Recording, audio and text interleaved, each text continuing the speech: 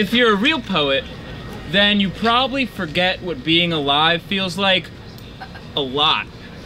But you love yourself, so you give yourself little opportunities to feel ka-chung, ka-chung, ka-chung, anything.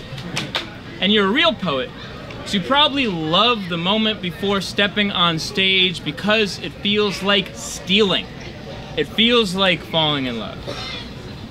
If you're a real poet, then you probably spend way more money than you would like to at Staples.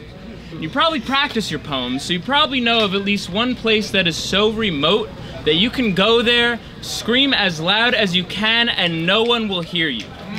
You probably spend days screaming as loud as you can and feel like no one can hear you, so you write. If you're a real poet, you probably hate Microsoft Word.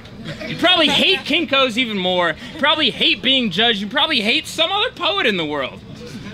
You probably feel like you feel emotions in extremes, but emotions are like rocket science, except if rocket science couldn't accurately be explained by science. And if science sometimes like to hold you like the warmest quilt your grandmother ever weaved into your childhood, and other times like to hit you with a 16-wheeler built entirely from old report cards, detention slips, and literary magazine rejection emails.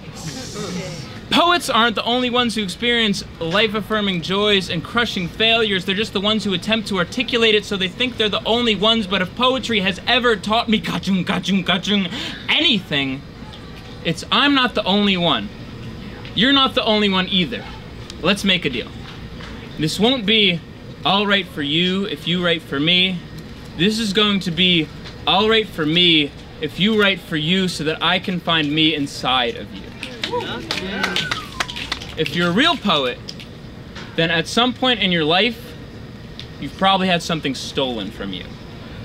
Your credit card, your childhood, your identity, your voice.